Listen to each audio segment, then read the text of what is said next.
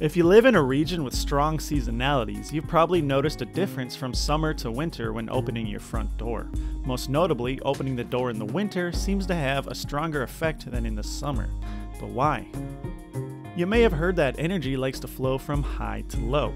So whenever you place an ice cube on a warm surface, the ice cube isn't cooling down the surface, rather the surface is warming up the ice cube.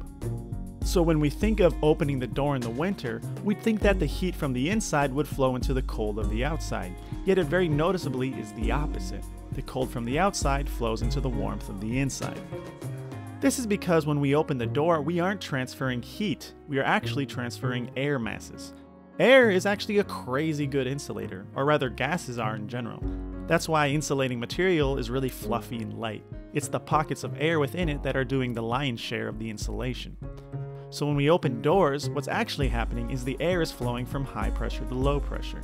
Now, this can seem a bit counterintuitive. After all, if we have two same-sized volumes with the same amount of air, the warmer volume will have a higher pressure.